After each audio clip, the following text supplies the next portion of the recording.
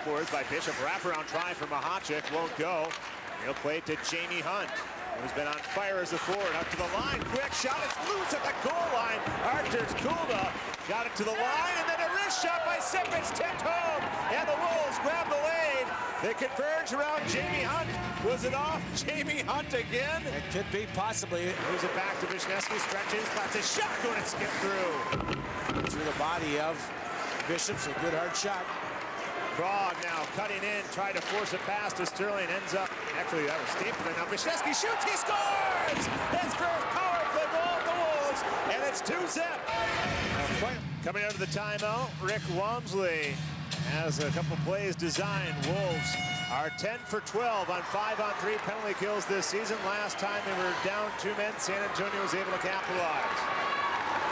Pass out in front, comes all the way back to the point. Armstrong shot, big save, rebound for Zemlik, shoots, he scores. Deep in his net again. If you can get around there, get a redirect in front, you're going to have some opportunities because Bishop very deep.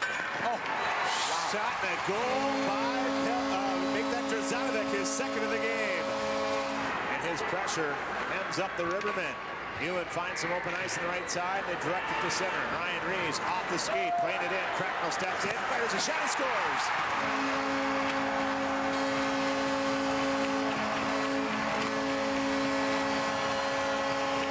And the horn will sound, and the Rivermen return the favor as they rally and knock off the Wolves 3-2, halting Chicago.